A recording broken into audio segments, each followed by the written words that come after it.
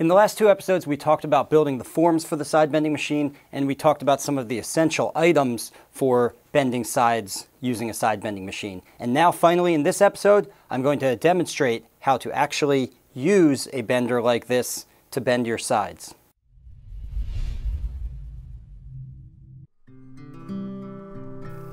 I start by heating up a pot of water. The sides are going to be soaked in hot water to make the sides more pliable and less brittle. However, whether or not you do this is really going to depend on what species of wood you're using. Soaking certain woods, especially highly figured woods, can be disastrous. For these more difficult woods, usually just a spritz of water is more appropriate. So do your research first and determine if the wood that you're using needs to be soaked at all or if it should just be sprayed. I'm using sapele, which I know can stand a good soaking. While the water is heating up, I mark 3 things on my slat of sapele. I mark the waist, and I mark where the seam at the upper bout and the seam at the lower bout are. To make this easy, I have a template with 3 marks on it, and I just transfer them over. So now you need a container to soak the sides in. I used to use an old aquarium tank, but it was impractical to keep in the shop because it was heavy and difficult to stow away. So I switched to this cardboard box wrapped in plastic sheeting. 2 weights keep the wood from floating to the surface, and the cardboard beneath the weights just protects the wood from the weights. The weights tend to stain the wood. And this whole thing soaks for 15 minutes. Then I wrap the side first in parchment paper,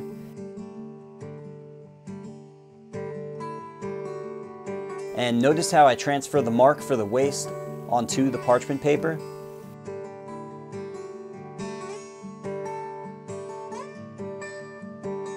Then I wrap the side in aluminum foil. Again, I keep track of that waist mark and transfer it onto the aluminum foil.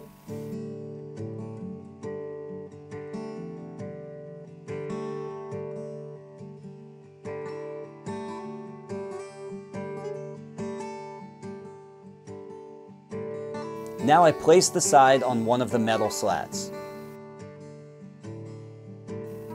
I line up the waist with a small notch that I've cut into one of the metal slats. That way I can still locate the waist later after the sandwich is assembled, simply by finding the small notch.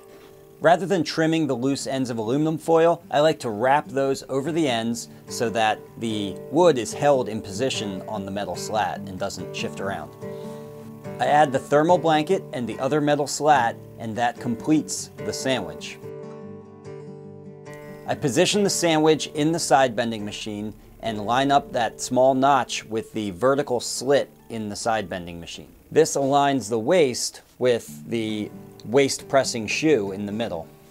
I press down the waist shoe just enough to hold the sandwich in place. Then I clamp the whole sandwich together so that heat from the thermal blanket can get evenly distributed across the entire side. I place the meat thermometers on both sides of the waist because the waist is the most critical part of the bend.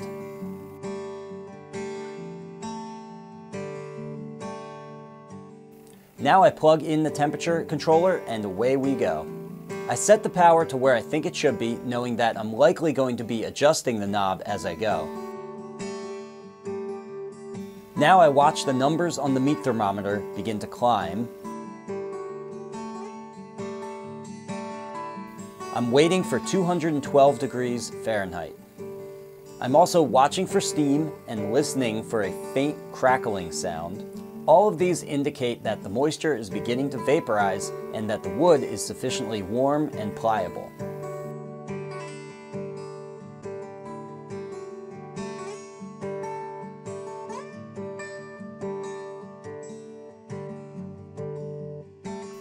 First I press the waist, and then the upper and the lower bouts. With difficult woods, I might only press the waist shoe 3/4 of the way down, then do the upper and the lower bouts, and then circle back to the waist shoe and bring it down the rest of the way.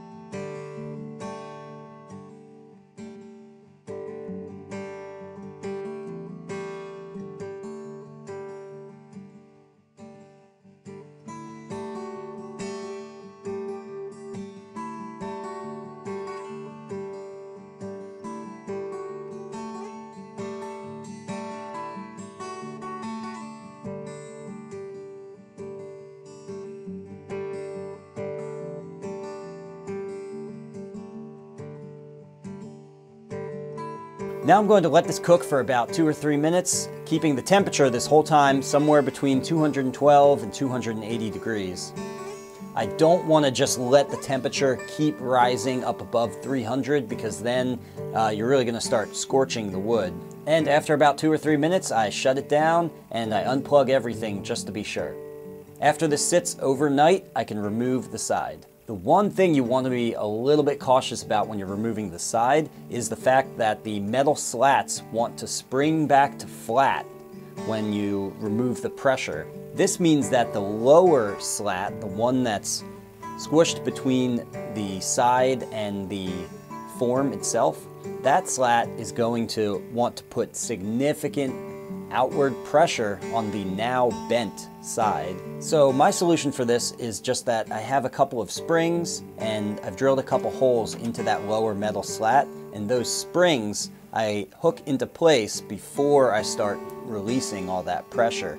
And the springs don't completely hold that lower metal slat in place. It still springs back a little bit, but not nearly as much as it would if you just released all the pressure without holding it down with any type of springs.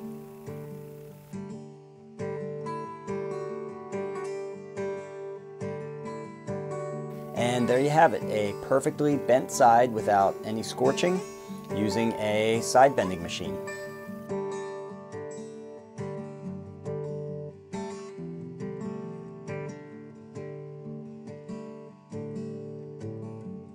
If you learned something here, please give this video a like and subscribe so you can be notified when I release a new DIY guitar making video every Friday. And if you want to really learn more, take one of my structured online courses at ericschaferguitars.com or register for a hands-on guitar building workshop here with me in Burnville, Pennsylvania.